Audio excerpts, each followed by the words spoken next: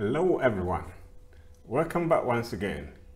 In this video, we will look at C# WCF Client Server application using the TCP binding inside the Visual Studio 2019. But before we get started, please make sure you subscribe to the channel if you haven't. So, Windows Communication Foundation (WCF) is a framework for building service-oriented applications. You can send data as asynchronous message from one service endpoint to another. A service endpoint can be part of a continuously available service hosted by IaaS, or it can be a service hosted in an application. So an endpoint can be a client of a service that requests data from a service endpoint. The messages can be as simple as single character or a word sent as XML, or as complex as a stream of binary data. So enough for all of this. So let's get to it then. So obviously, to be able to get started with WCF application, you need to install it from the Visual Studio installer. You can do so by going to the Visual Studio installer.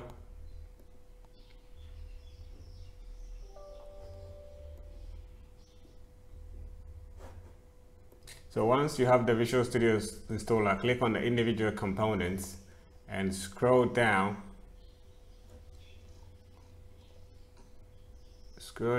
to under the development activities, you scroll down, then you'll find the Windows Communication Foundation. Check the box, click on the download and install. So once that bit is sorted out, then we can start with creating a new project.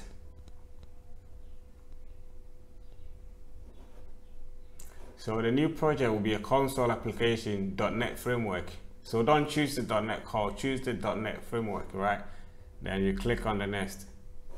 So here I'm just going to call this WCF, and then the solution, I'm just going to call it WCF. First, the solution will be WCF.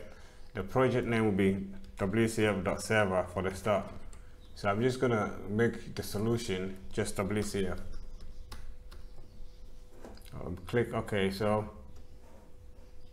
now we've got the project created. So we're just going to quickly go inside the reference. Yeah, so add reference. So we're just going to go inside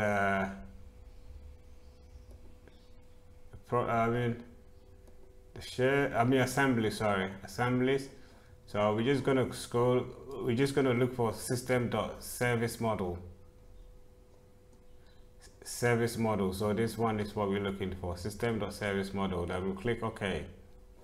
So that, as we can see here, it's been added to the solution. So what we do next is we're just going to create first we're going to add this attribute, service contract, which is under the system.service model. So now we can reference it from here. You can add using this. Yeah, so it should be fine. Otherwise, we're just going to sort that one out later on. So here, okay, so now we're just going to add this interface. So it's a public interface, and we're going to call this iMessage service. Yeah, so inside here, what we do is we're just gonna put string array. So we're just gonna say get messages.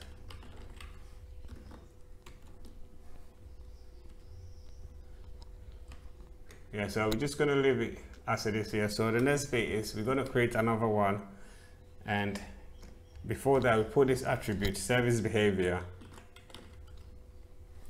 and inside it we're going to put the instance context mode. So we're going to set that to instance context mode dot single.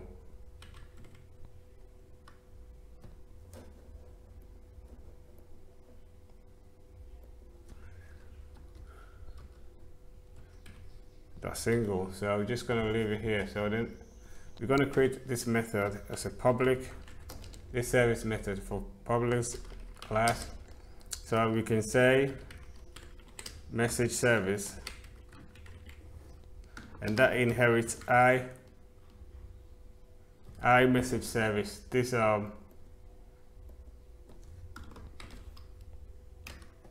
so here on top of the get string, we're going to put this attribute operation contract. So inside here we will implement the interface. So we're just going to say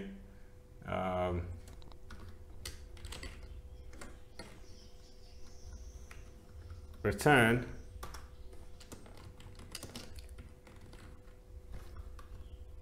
new string.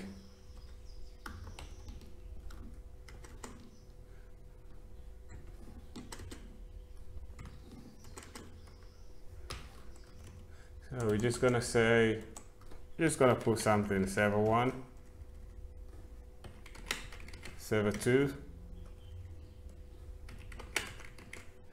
server 3. That's all we're gonna do for here for now. So now we're just gonna start our WCF service inside the main. So what we do is just gonna put the variable URIS is equal to a new URI. So we put 1 inside here. So the next bit is, of course, is a string. We're going to name this address, and this one will be net.tcp : / localhost : the port number 6565 / message service. So this will be our service. So we can say the iMessage service is equal to the new instance message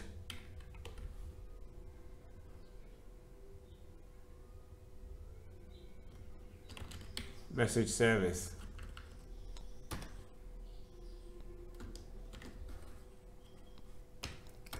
So the next bit is we initialize the service host.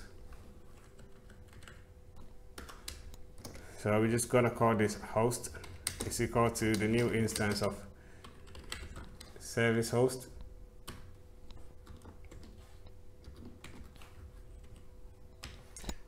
So before we put the service host, we need to initialize the URIs. So this will be the new URI. So we pass in the address.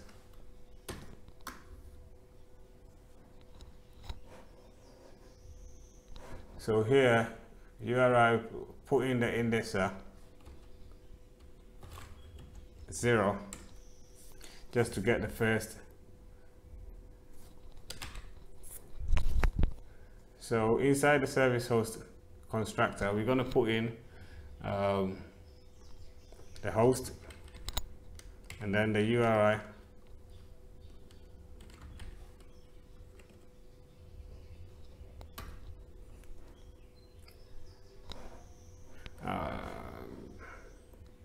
Actually, we're going to put the message instead.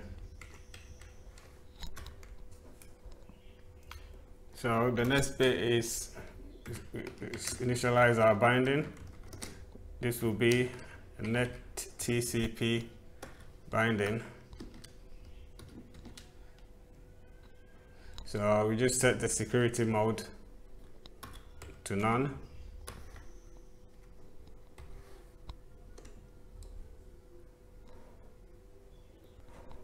Okay, so we forgot one thing, the new. Okay, so the next bit is say the host dot add service endpoint. So this will be type of our iMessage service, then and our binding, then an empty string. So the next bit is actually we subscribe to the opened, so that whenever the service is open, we can put our message, right? So inside here we could say console.writeLine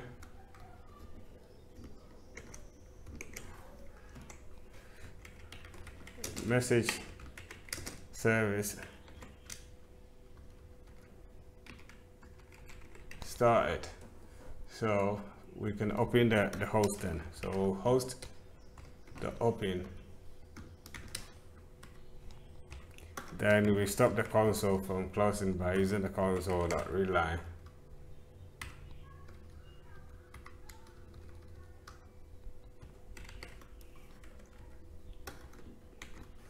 Yeah, so that's all that we've got for the service side. So the next bit is we're just going to quickly build the client. So we add a new project from the same side. So we go add new project,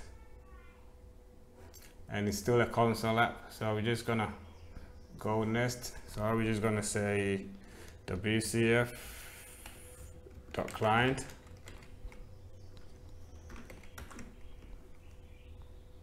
So now we've got this bit open. So what we do is just gonna split the screen.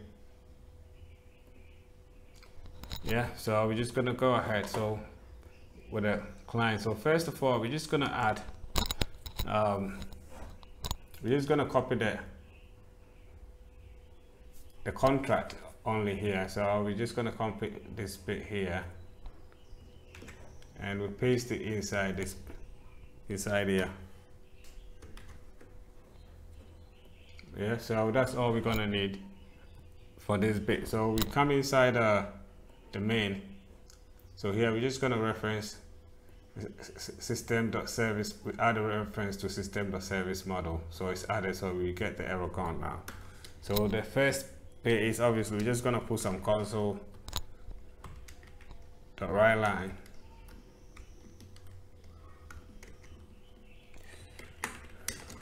Press any key to continue.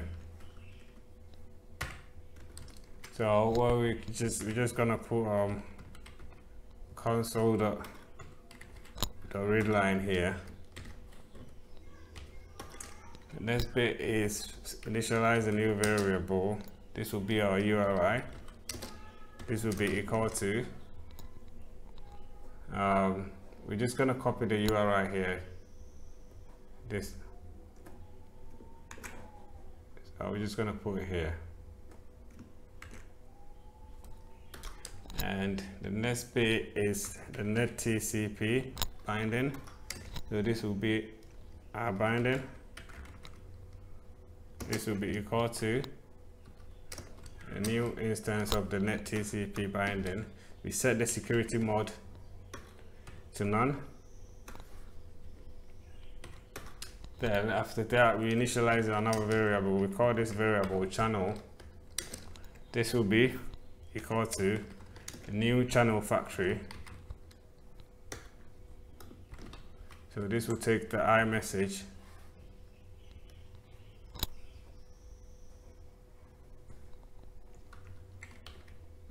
service. Then we put inside the binding.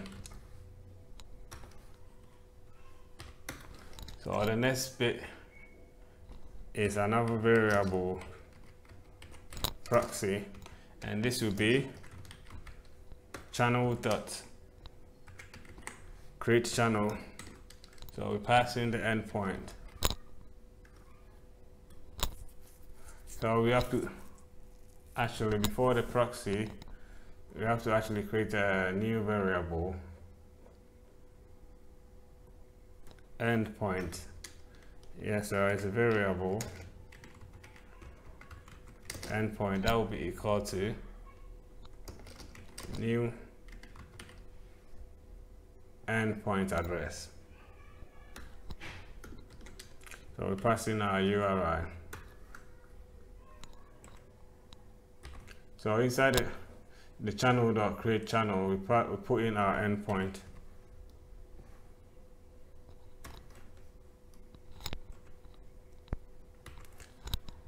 So next is we check if we've got anything coming in. So we get our variable result. This will be equal to our proxy. So we check if it's not empty, dot get message.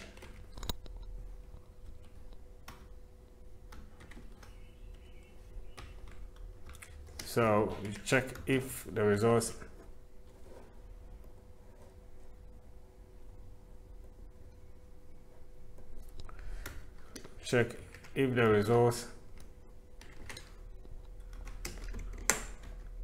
is not empty, then we can say results dot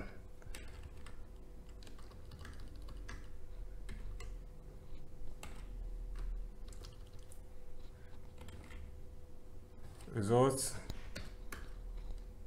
dot to list dot for each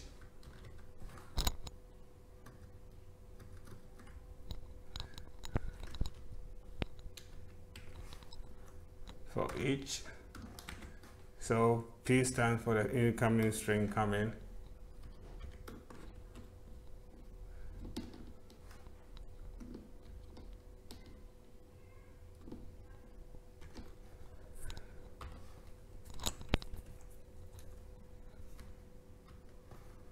so we could say console.writeLine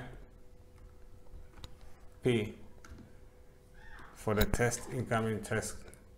Yeah, so that's all we're gonna do for here now. I hope I didn't take much time. So what I'm gonna do is we right click on the solution and set startup project, and we select multiple startup projects. So we put all of these ones as a start, this as a start. So we apply changes and we go okay. So we click on the start.